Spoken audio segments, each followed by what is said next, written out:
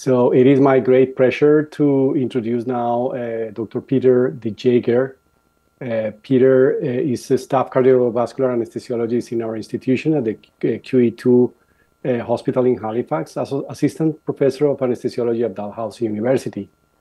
He's a South African trained anesthesiologist who completed a fellowship in cardiovascular anesthesiology and critical care at the Toronto General Hospital. He will be joining us with the presentation of descending aorta pathologies, and we will be using a pre-recorded lecture, but he is online and ready to jump into if necessary. His internet connection may not be great because he's in another event and in one of the cities around the province. Thank you very much. You can go ahead.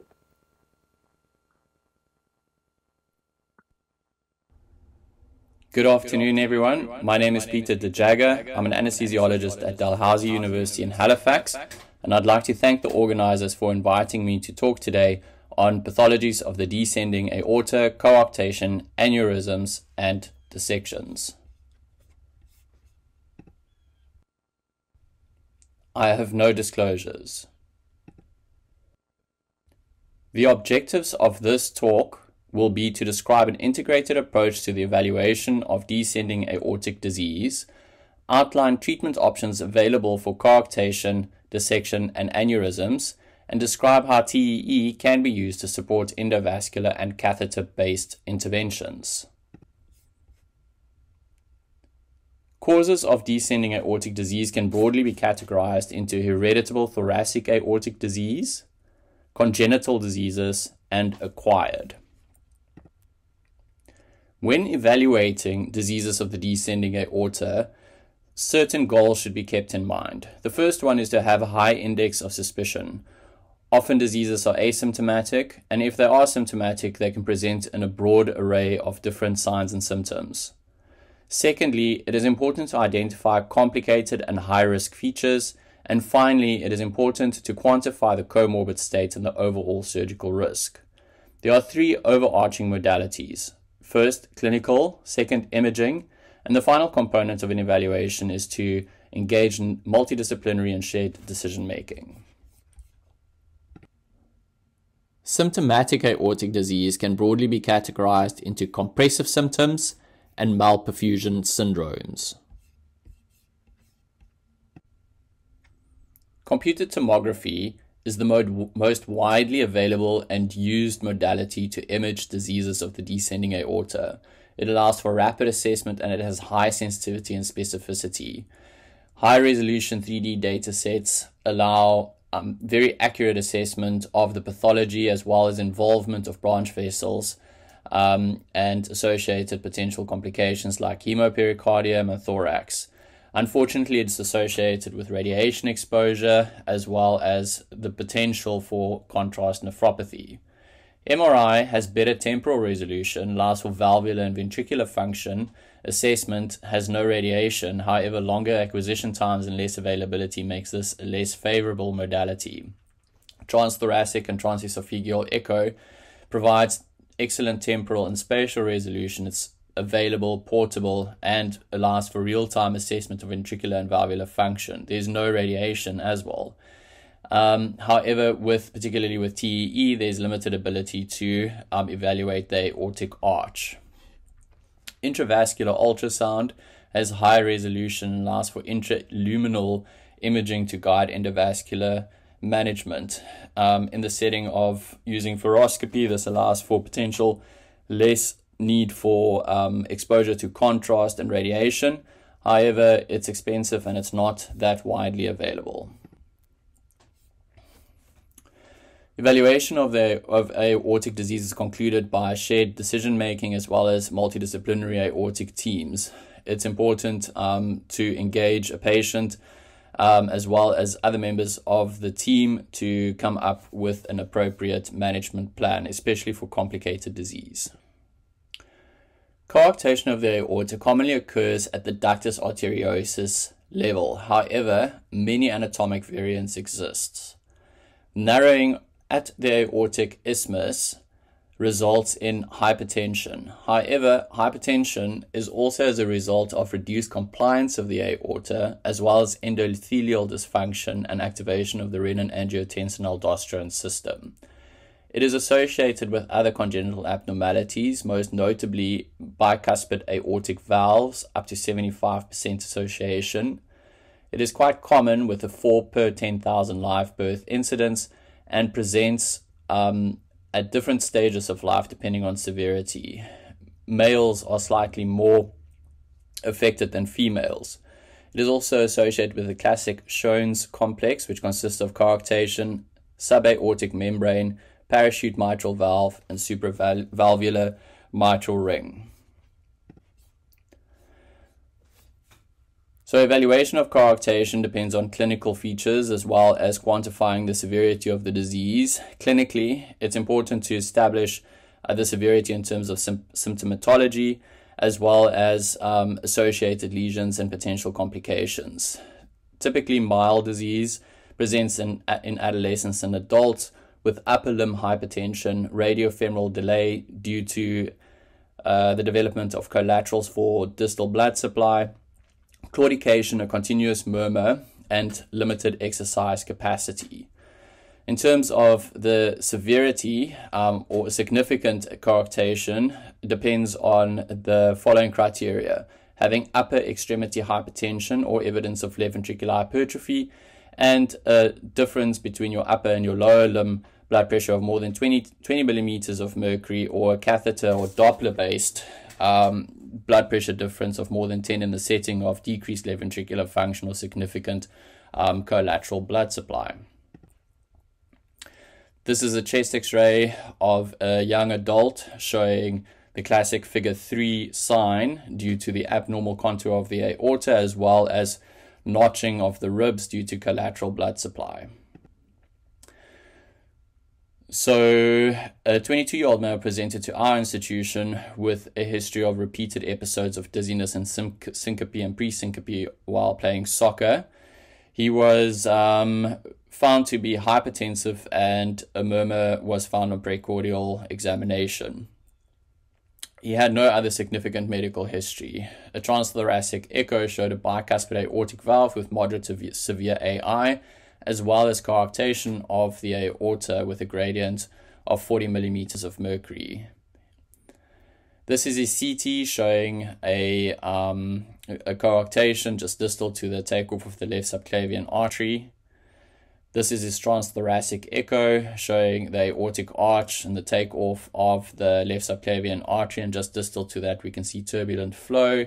And putting pulse wave Doppler through that area, they found a gradient on this image of 50 to 55 millimeters of mercury. Intraoperatively, this is his TEE. It shows a dilated left ventricle with low normal ejection fraction. There's a false tendon present. He has a Sievers type 0 bicuspid aortic valve. And scanning up his aorta from the stomach to the left subclavian, there's a narrowing there. And this is the left subclavian that we can see over there.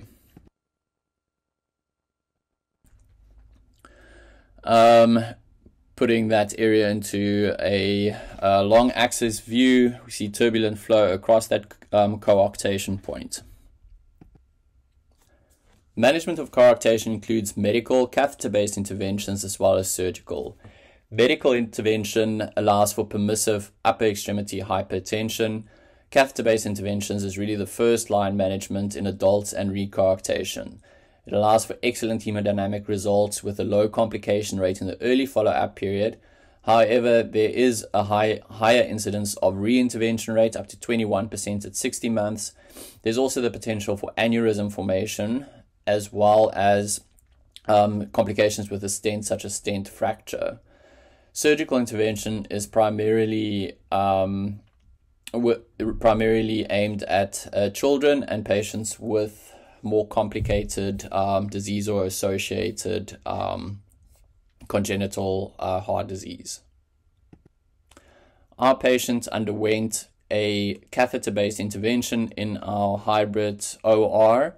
Here we can see a catheter being advanced into the aortic arch, both under fluoroscopy as well as transesophageal echo, with the stent appropriately placed across the coarctation point.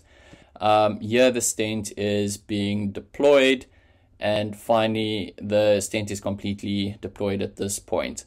On follow-up 2 years later, our patient was asymptomatic, and he had a gradient of 14 millimeters of mercury across the CP stent.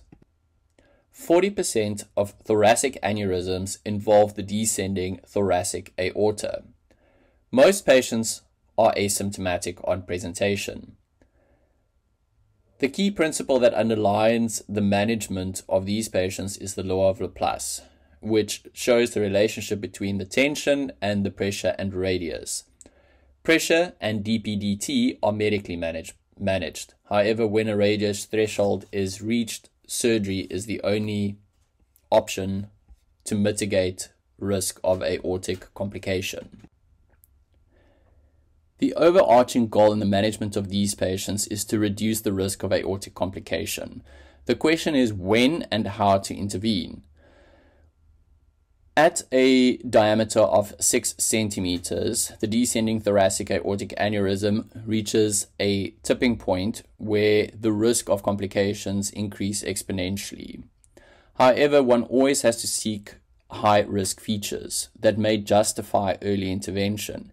These include rapid aortic growth of more than 0.5 centimeters per year, symptomatic aneurysms, associated connective tissue disorders or hereditable thoracic aortic diseases, saccular morphology, female sex, and infected aneurysms. How can either be done through endovascular or open? So open repair provides a more definitive outcome. However, it's associated with higher perioperative risk. Endovascular interventions require anatomy suitable to the deployment of the stent, particularly in terms of access, as well as the availability of an appropriate landing zone. And the second thing to consider with endovascular repair is that there's an increased incidence of reintervention rates. There are no RCTs comparing endovascular versus open repair. A 58-year-old female had an ascending aorta and hemiarch repair 8 months ago. She has a background history of giant cell aortitis, dyslipidemia, and scoliosis. On post-operative visit and imaging, she was found to have a rapid enlargement of a mid-descending thoracic aorta. Her CT scan showed a Crawford extent to thoracoabdominal aneurysm. Her intraoperative transesophageal echo showed reduced biventricular function. Scanning up her aorta from the stomach, we see an aneurysmal descending thoracic aorta with multiple layered hematoma as well as atherosclerotic disease. There are multiple cannulation strategies for these patients. Our patient underwent a left thoracotomy in the lateral position. This is her long femoral cannula, which is appropriately placed with the tip in the superior vena cava.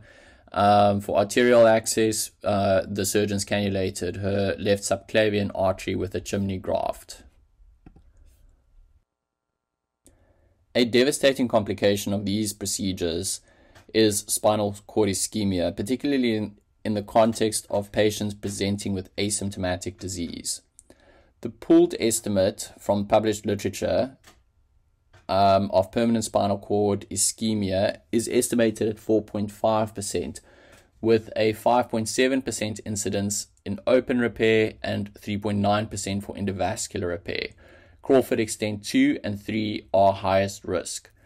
Guidelines recommend that CSF drainage and extensive TPES, extent 1 and 2, significantly reduces spinal cord ischemia.